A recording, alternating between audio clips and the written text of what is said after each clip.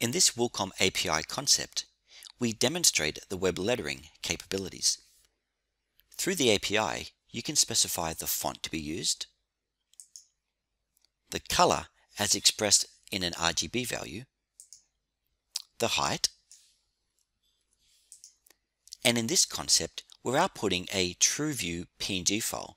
Therefore, we can specify the resolution of the PNG file. Of course, you can specify the lettering,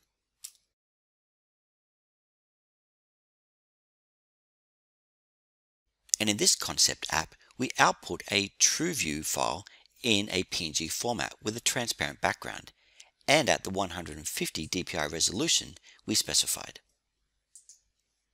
The API can also output a wilcom.env file or a machine file such as a DST.